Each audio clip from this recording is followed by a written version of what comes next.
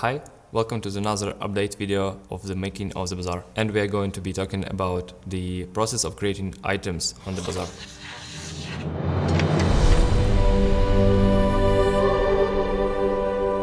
So the creation of the illustration for the items is complicated. It's based on several guidelines.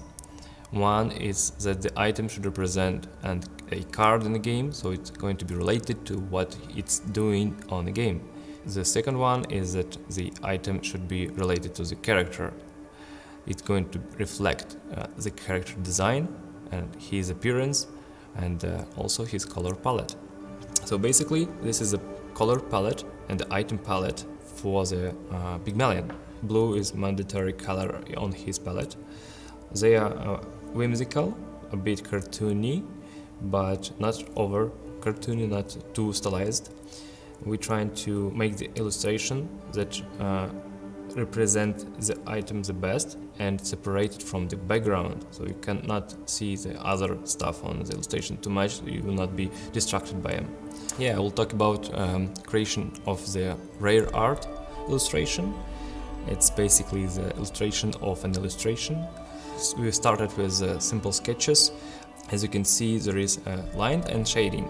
Lines are used to represent basically the design, and the shading to separate the item from the background and represent where the light coming from.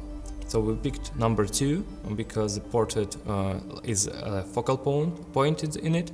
He attracts attention and jumped straight to the colors with it. So we tried to make different lighting conditions. One was in the night, one was in the daytime. This is the final illustration, but we recolored it a bit, so it will fit to the overall palette of the Pygmalion. He has blues, not violet colors in it.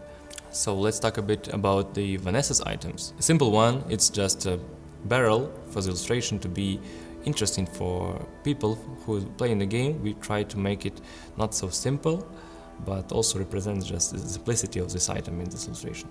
We try to make it dynamic, so it will not be just simple standing barrel, which is dull. And option C is a tilted barrel. Also, the tilted barrel has a light around it, which is not actually what we think is good for the items that should be common.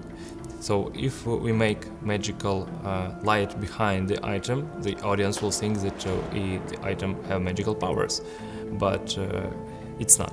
So basically we choose option A and we got to the coloring. We choose to make the illustration in the common colors, like it stands on the bazaar streets, but from the palette of the Vanessa, we pick the red color on her textile sleeves inside the barrel. So yeah, this is what we ended up with. This illustration is a wanted poster, and we made start from the sketches. Here we have 3 different locations where this poster is.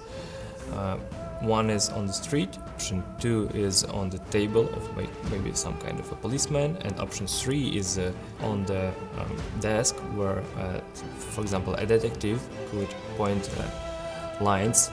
Alright, through these sketches we had an illustration of the Vanessa inside of the poster, and she was looking too good. She was not like a person you want to searching for, so she's not a wanted person here, she's like a celebrity, and we want to rework it a bit, just to make her face straight, so that people on the street could recognize her immediately.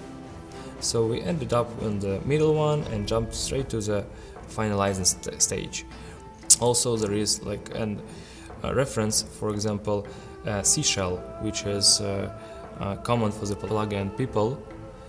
They use a lot of seashells to make items for common use, like to working tools and stuff like that.